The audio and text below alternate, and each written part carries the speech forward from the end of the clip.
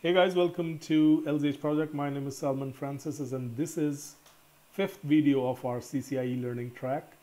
And before starting this video, I would like to mention here that I am preparing for my CCIE and I am creating these videos for all the people who want to start their career in Cisco or who wants to take CCIE exam.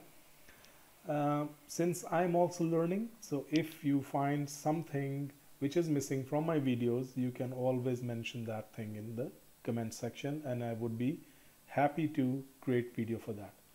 Okay, so now let's start with, if you remember in our last video, we talked about VLANs and we created VLANs for sales in Linux 1 and Linux 2. And today we are going to create a trunk between these two switches, and then we will create Linux 3 also part of our sales domain. Anyway, so let's start our slides. So what is trunking? Basically, trunking helps connecting switches with each other with a single port.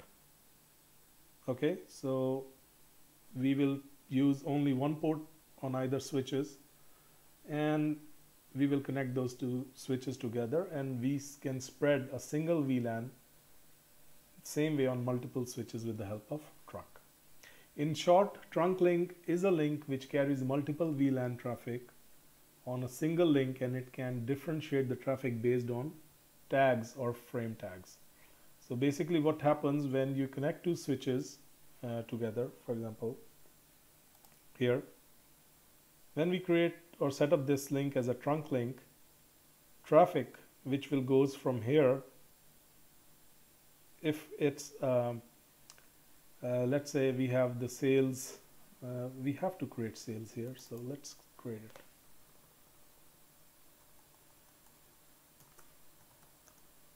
It has to be same VLAN.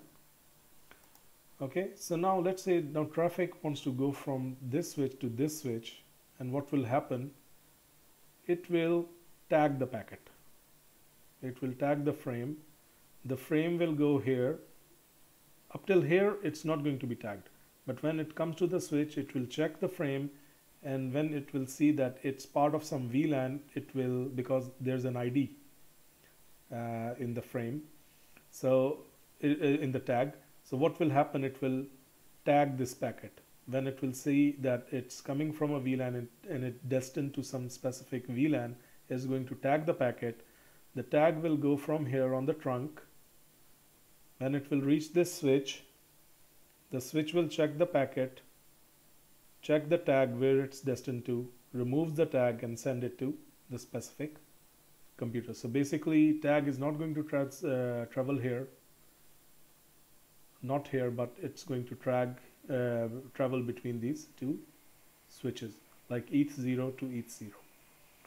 Okay, so the untagged packet, if the packets are not tagged, they are part of native VLAN. They are assumed to be part of native VLAN, and that we will see after some time what is native VLAN and how to configure it. Anyway, so let's check if we can ping right now Linux 3 server. Since it's not part of VLAN sales, it's not going to happen, but let's finish our slides first. So in short, trunk link is a link which carries multiple VLAN traffic on a single link and it differentiates the traffic based on tags or frame. For example, VLAN 100 can spread from switch 1 and switch 10 or whatever the switch is, irrespective of their location, provided they can be connected somehow. If the switches are connected somehow, VLAN 100 can be spread from switch 1 to switch 20, 30, whatever you like, as far as they are part of the same VLAN. Okay, VLAN tagging. Tagging only happens in trunk links. The idea is that users connected with different switches but part of the same VLAN can communicate with each other. So the idea is users, it doesn't matter with what switches they are connected with, but if they're part of the same VLAN, communication can occur. So example, computer A, VLAN sales connected with switch A sends frame or packets to computer B, VLAN sales connected with switch B.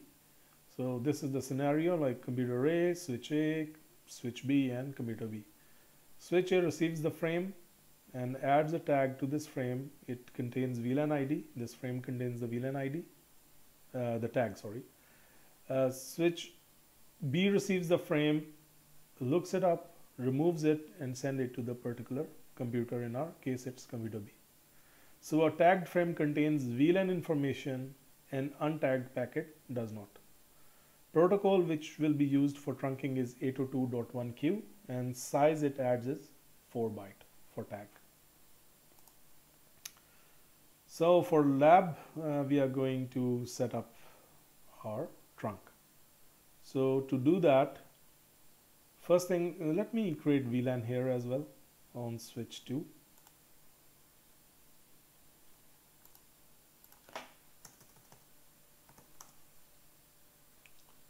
And show IP interface brief, show VLAN brief.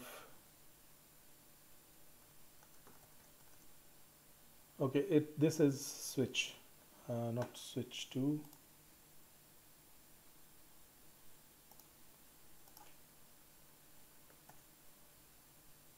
Yeah, here is switch 2. Show VLAN brief, and we don't have any VLAN, so I'm going to VLAN, create VLAN 100, name is sales, Control Z, show VLAN brief.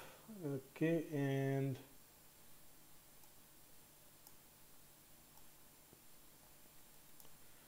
right now it is part of ETH0/1. Conf T interface ether0/1. Switch port mode is access since it's an endpoint device, and switch port access VLAN is 100. No shut. Show VLAN brief. Okay, now we can see that ETH0/1 is part of sales is part of this VLAN, or ETH0/1 is part of VLAN 100. Okay, show interface brief, show IP interface brief. Okay, good.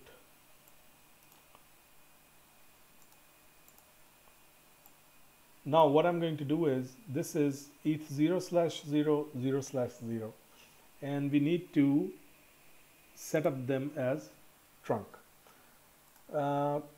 Let's save the configuration first. I have to do this because restart, because it's EVE-NG Community Edition has this issue.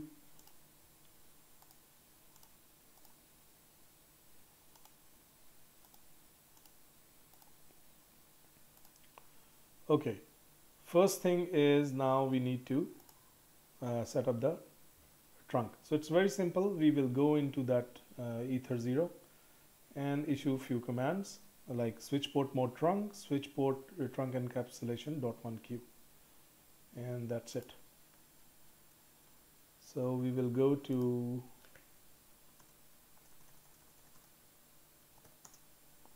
conf t interface ether0/0. It's going to switch port mode trunk.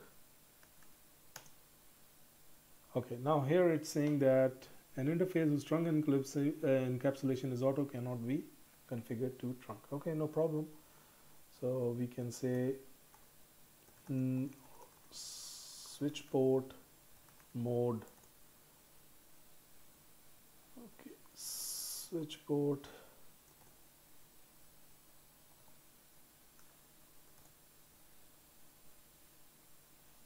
or let's say switch port encapsulation .1q. Let's try this time. Switch port mode trunk. Yep. So encapsulation was the issue. So I have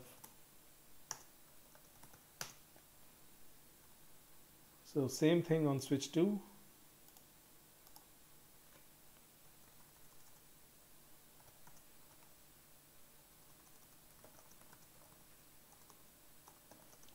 interface Ethernet 0/0, switch port mode, switch port trunk in caps not 1Q, switch port mode trunk,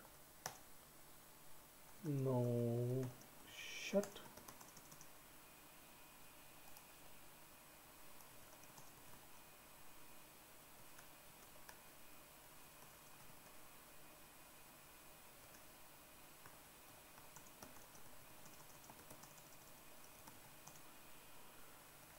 Right, ma'am.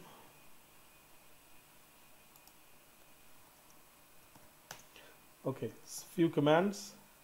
Show interface trunk, and we can see that it's trunking and the native VLAN is 1 and the port is ETH0/2. Perfect. Encapsulation 802.1.q. Over here as well, show interface trunk. Okay, perfect. Okay, now for specific interface, you can also use show interface trunk. And no, this is not the command. Sorry, that's a mistake. Show interface. This is an excellent command.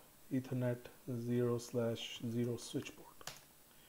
It will tell you each and everything about what is the mode. It's a trunk encapsulation. It's really good for troubleshooting as well. Okay, switch port is enabled, you can see. So that's it, and let's try to ping our Linux 1 to Linux 3. Earlier, if you remember, it was not able to ping, but can it ping now? Perfect, it can ping. So can it ping 50? Yes. And here you can see it's 1.16. Can our Linux, yes, it can ping easily. It's still pinging anyway.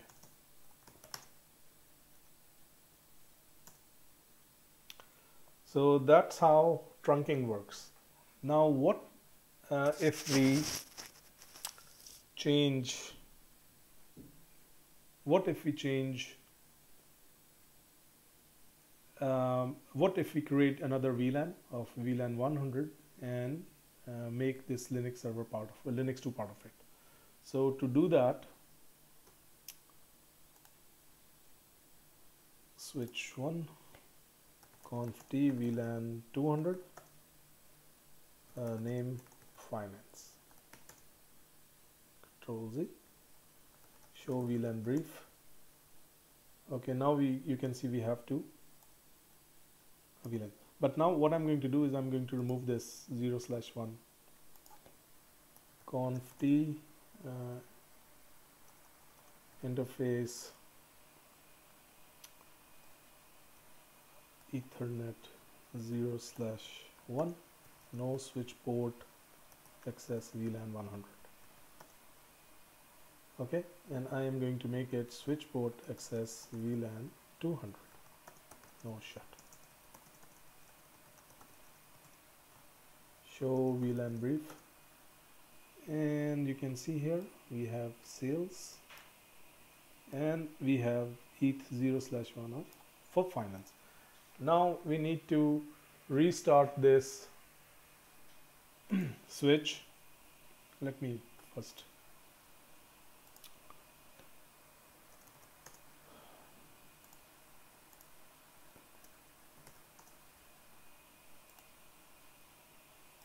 okay, let's see if at the moment it can ping, and you can see it can, okay, 3 can ping, but can 2 ping?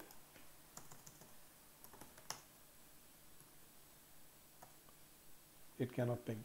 Even if I restart the switch,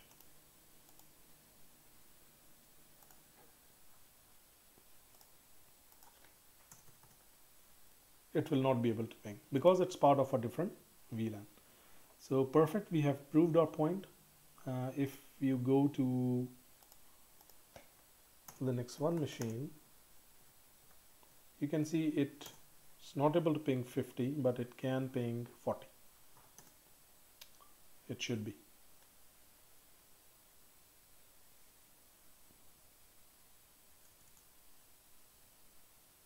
Here. So thank you for watching, and see you soon in our next video about native VLAN and trunking. Goodbye.